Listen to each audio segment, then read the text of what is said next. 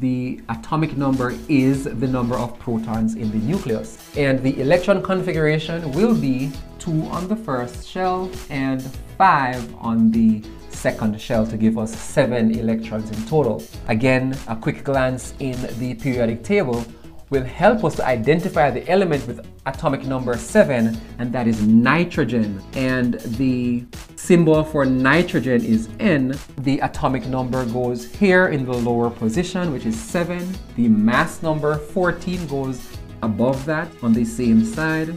There are no charges, so we leave the element symbol as is.